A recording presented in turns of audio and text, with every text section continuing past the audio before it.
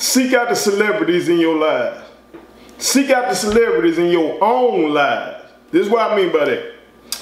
I feel like many people get caught up in those individuals who they see with these verified accounts on social media, or people who they know from movies, or they know from music, or they know from television, and they aspire to be these people.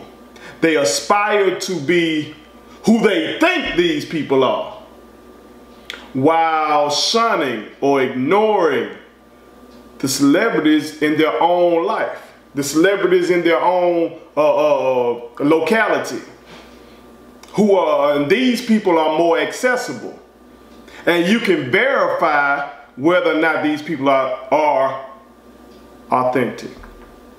Because see, this is the thing about celebrities that you see in the sports world, or in music, in TV or film, or on social media. You don't have access to these motherfuckers. You don't. You know what I'm saying? So whatever they're putting out there, whatever they're putting out to the public, whatever they're portraying, you really don't have a way of knowing, is this real shit or bullshit. You understand? Let me give you a perfect example.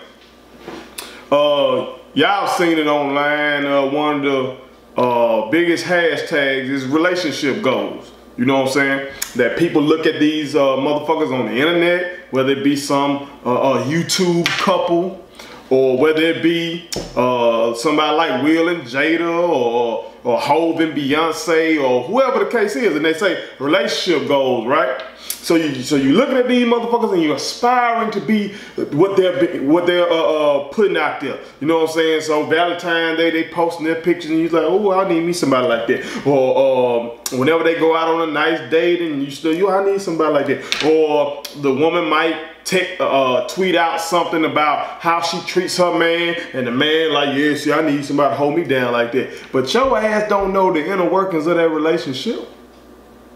So that's why people are so shocked when you have situations like a Jay-Z and Beyonce. You know, it wasn't shocking that a man would cheat on his wife. That shit happened all the time. It was shocking because that's not what we see them portray. You know what I'm saying? That's not what we see them portray in their marriage that they give to us. You know what I'm talking about? Or in the music. Alright? Or give you another, Will and Jada. Perfect example. Motherfuckers been holding Will and Jada up on a pedestal as relationship goals, shit, probably since they've been married. So then when Jada hit us with their whole entanglement shit, motherfuckers was like, but that's because you don't have access to these people. You don't know whether that shit authentic or not, whatever they putting forth. But the people in your life, the people in your area, you have access to them. I guarantee there are some relationship goals right there where you lead them. It might be your grandparents who've been doing this shit 40, 50 years. It might be your partner's grandparents, or their parents, or your parents. It might be some a teacher in your school who been holding down their shit for a long time. You have access to them. You can really talk to them. They are tangible. You can really reach out to them and get some game on how to be like them. You understand?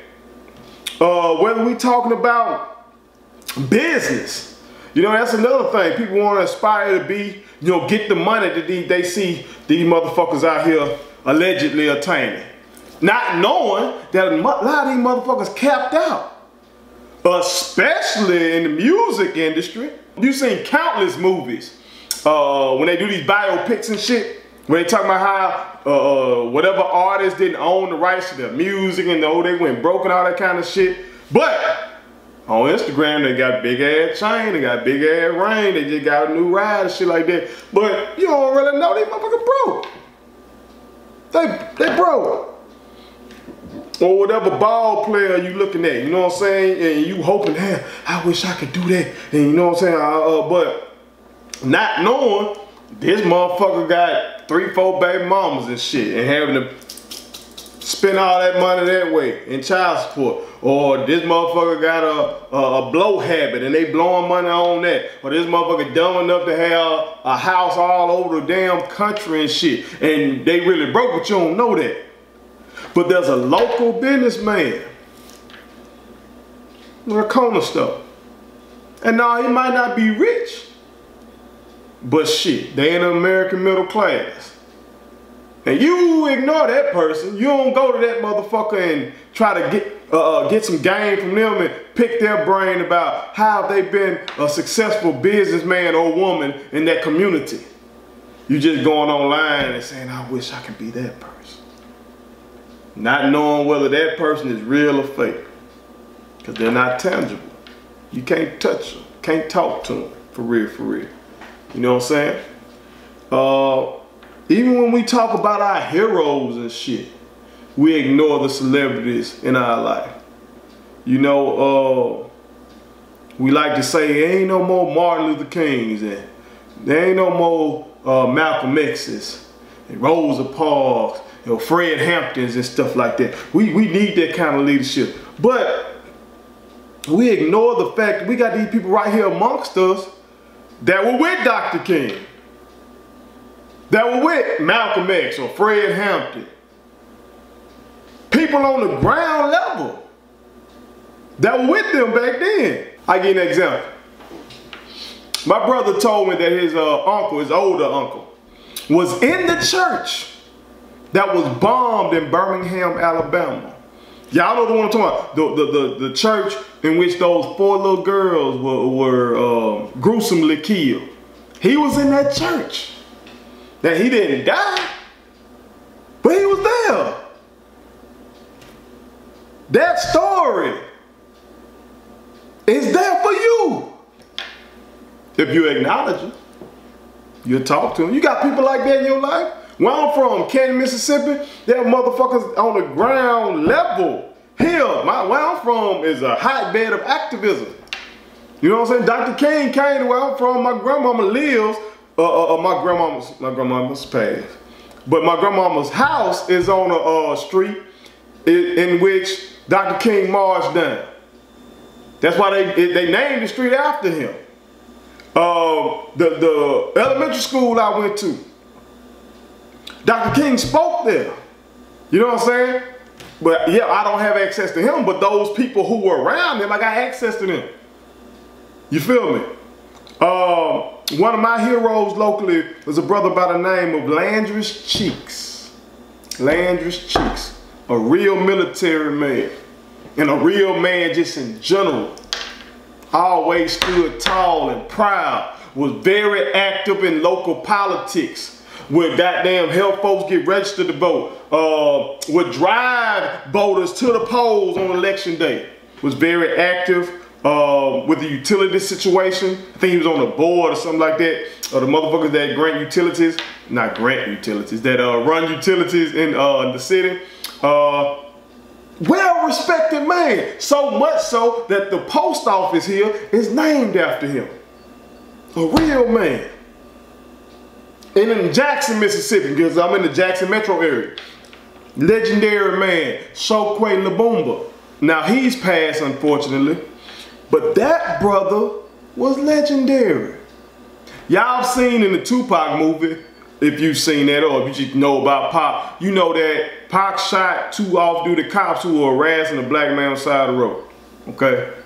And he get this shit in the South. So you would think, oh wait, he going to jail. He got off. Who was his lawyer? Shokwe Lumumba. This man was the truth.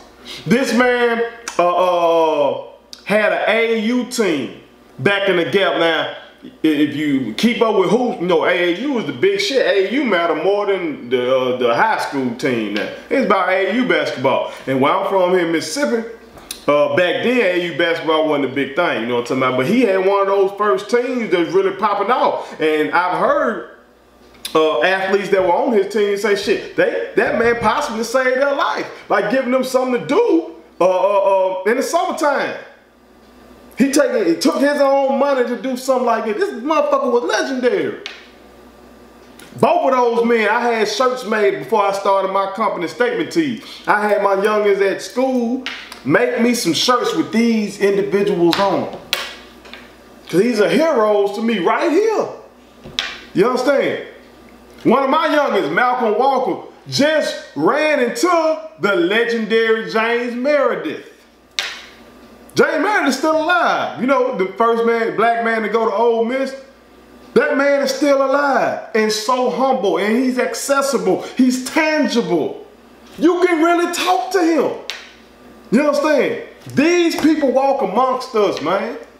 We gotta acknowledge these folks. We gotta try to pick their brain and get some game from these folks. You understand? One of the things that shit fucking hurt me to my soul was when Nipsey passed away. When Nipsey was murdered. And I saw one of my youngins post some shit like, you know, they don't make people like this no more. And I was taken aback by this, because I'm like, shit, I was in your life. You know what I'm saying? Like, I taught you for 180 days.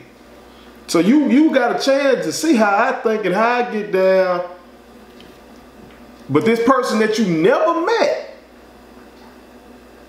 you thinking that ain't nobody like him. And Nip was a real motherfucker. You know, if you keep up with me, you know I did the goddamn joint no rip Nip, meaning no rest in peace Nips.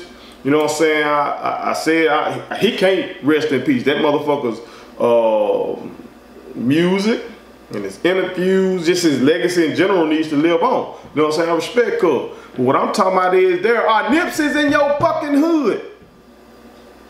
There are Nipses in your high school. There are Nipses somewhere in your community that can give you some real game. But you gotta acknowledge them and you gotta seek them out.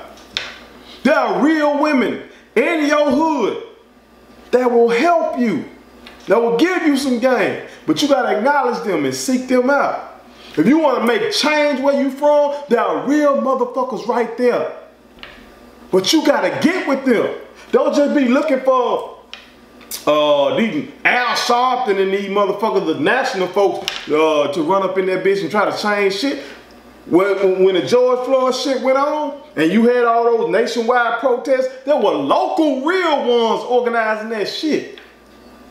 You gotta get with those brothers and sisters because there are celebrities amongst us. Real life, real deal heroes amongst us. And we gotta acknowledge them because they're tangible. Gotta reach out and talk to them and touch them. Pick up the game from them. A lot of that bullshit that you seen on the internet is just that. Bullshit. I appreciate y'all fucking with me. I love y'all. As always, one. My kids wanted me to tell y'all to make sure you subscribe to my YouTube channel. Follow me across all social media platforms. Like the videos and share them. Did I forget anything? And turn on the post notifications. Y'all heard them. And also, visit statementtees.llc.com and shop with us. That's Statement Tees. Every t-shirt you wear makes a statement.